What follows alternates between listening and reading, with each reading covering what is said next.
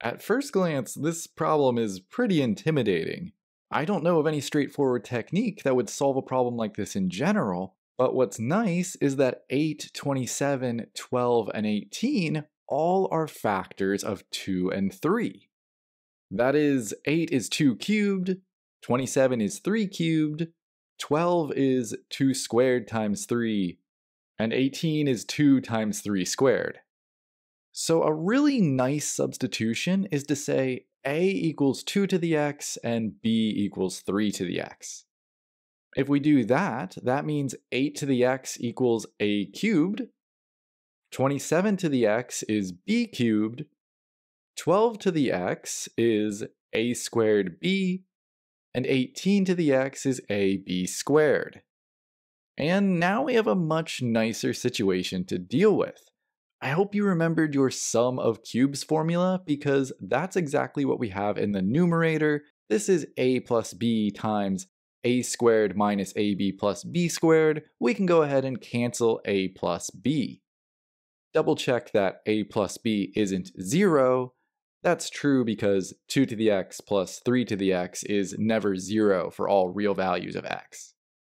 Multiply both sides by 6, and by AB we have this expression.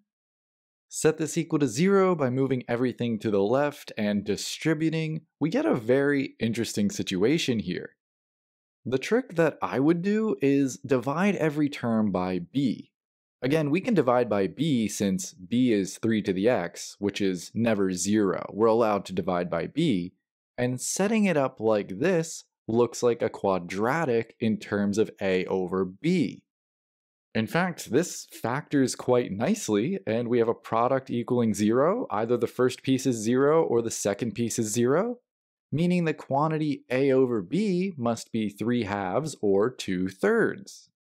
What was a? It was 2 to the x. What was b? It was 3 to the x.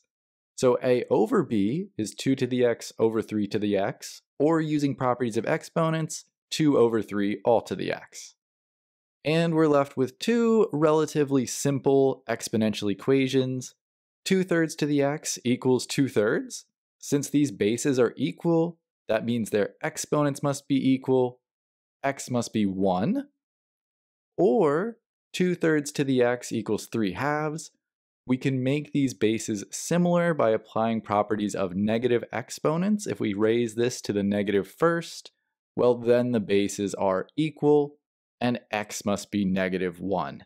Thus we have our two solutions to the original problem. But if you liked that problem, you'll like this one even more. I'll see you in that one.